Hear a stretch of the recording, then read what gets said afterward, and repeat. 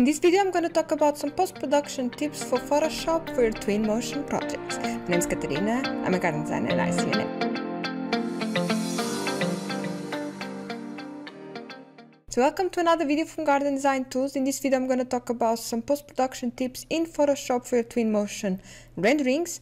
This was inspired on a video from the Twinmotion official channel on YouTube, and for something that they did from a tea or coffee shop, something like that they did some post-production tips in the end of the video, and I wrote them down and I was inspired by it and I wanted to try it out because I'm not very good in Photoshop, so I wanted to try it out and see if you guys like the effect. So I'm gonna try them out. I'm gonna have them in the description of this video, and I'm gonna add the rendering side by side in the end of the video. Okay, so first without any effects, any post-production, and with post-production. So basically you're gonna duplicate layer. For me the most important thing is really sharpness and saturation.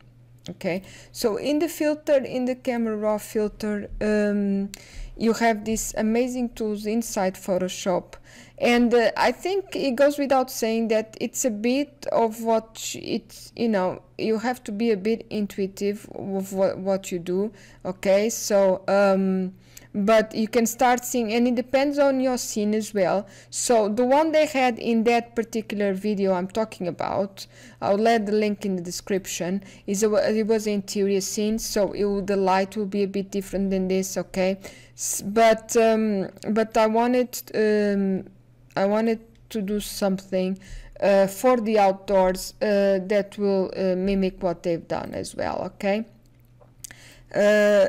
I want just to up a little bit the contrast. For me it's really important to see the textures.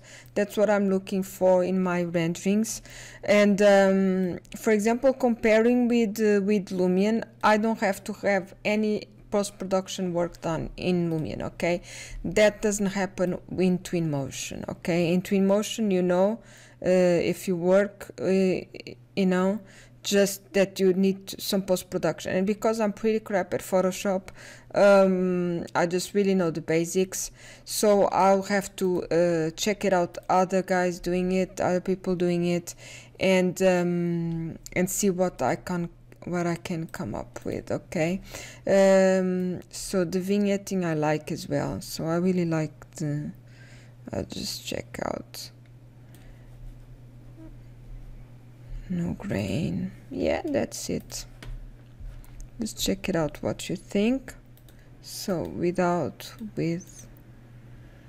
Okay, so I think that's pretty cool. I will add a new layer like they've done in their video. They did something with the lens distortion, but it was great for that particular shot that he was working with, but I'm not going to add that because I think it's a bit too much. But what I'm going to do is I'm going to do a smart sharpen in here.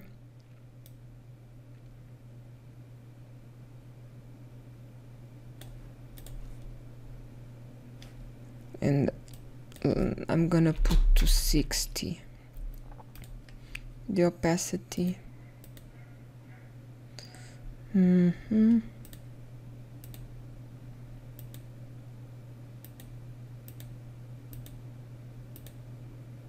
Okay, you start seeing something, and after you merge these two layers, okay, for me it's really important. You see how you get out from Twinmotion? That's all. It has that, you know, that in Lumion you had the effect that's called bloom.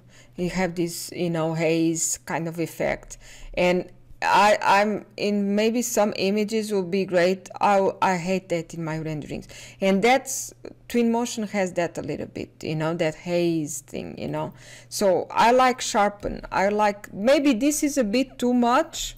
Maybe I'll go a little bit down, maybe in the first layer, I'll go a bit down, but I definitely think it's better. Okay, so let me know what you think. I'm gonna add this in the description. I'll take the distortion effect thing that they've done. So basically, sharpen, saturation are for me, and the highlights, of course. But I'll save this image and I'll add them in the end of the video. I'm gonna do the same one to this one that has a bit of water effects for you guys to see. You see the haze I'm talking about, you know, this light boom bloom thing going on. And I really hate it. It is one of the things that really annoys me in Twinmotion. But if we can come up with some post-production tips, and I need to improve this as well, that definitely sharpens the image and you see the texture of the material. So let me know what you guys think. This is a short one this time, and I'll have in the description what I did here. Okay, see you guys in the next one.